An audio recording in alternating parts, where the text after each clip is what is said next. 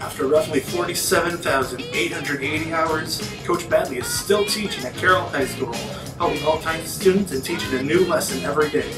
We moved to Carroll in 1980, so going into my 38th year here with the Carroll Community School District.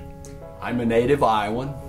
I grew up in a family that was always kind of around education. My dad was a school superintendent, and before that he was a coach and PE teacher. My sophomore, junior year in high school, I was fortunate to have great coaches, great teachers, and I thought, you know, this might be a fun thing to do. And when I went to college, I kind of got into the education field, played basketball and baseball, so it kind of just worked right into coaching and teaching.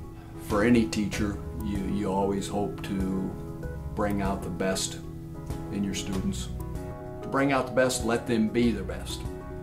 There are little things that happen where kids inspire you, and to pick out one or two through the course of 38 years, I couldn't do it because there's been so many.